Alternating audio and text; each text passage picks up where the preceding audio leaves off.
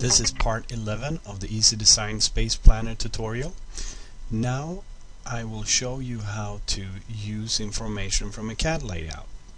Meaning, if you have received a CAD file, a DVG or a DXF file from your customer, you can use much of that information to help you build the layout. And what you do is, the first step is go up to the CAD import icon, click on that. It will automatically say that you need to save your layout before you do that, and I answer yes. And then I select the CAD file, click open, and it will show me the layout. And with my scrolling wheel, I will scroll away from me, which means it will zoom into the layout, and I can zoom in very close. And then I hit with my left mouse button one time, and I move with my mouse to the end section of the wall, and I either double click to end the wall or click just one time and continue to build another wall.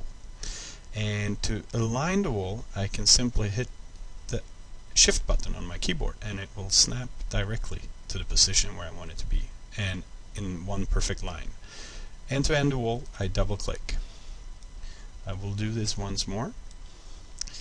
If I want to draw this wall, I'll zoom into it, press the left mouse button one time, move to the position where I want to end, and to align it, hit the shift button and double click, and it creates the wall for me. And basically all you do is you follow the lines and build a complete layout from this. You also can pick if you want it to be an interior or exterior wall.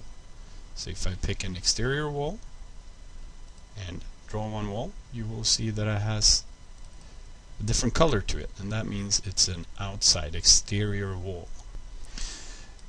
Sometimes you want to mark different objects or positions in the layout.